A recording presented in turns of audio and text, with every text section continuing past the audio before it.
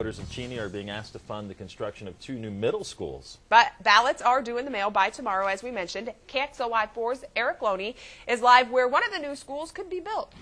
Yeah, we're at Windsor Elementary School, one of the new middle schools. If this bond is passed, will be built basically on a piece of property right next door. Mike Stark is the principal of Cheney Middle School, sort of the focus of the bond because it is so overcrowded. First question, what will the bond do to folks' taxes if it's passed? Yeah, that's a great question. Everybody always wants to know that. We anticipate actually that it wouldn't add any additional tax burden to our constituents. The district's been pretty thoughtful in the timing of this bond, and it would actually replace some current bonds that we have now that'll be sunsetting next year.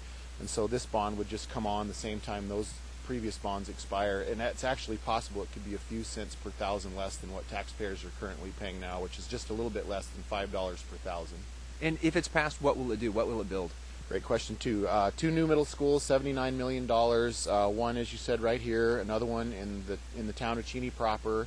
The plan now would be to tear down the current middle school and then access some state matching funds to the tune of about $18 million, and we would use that to construct a brand new elementary school somewhere between here and the Airway Heights area.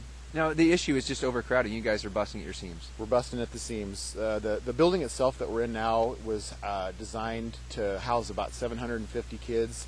Currently, we're at just a little bit over 910. We've got several hundred kids housed in portable units.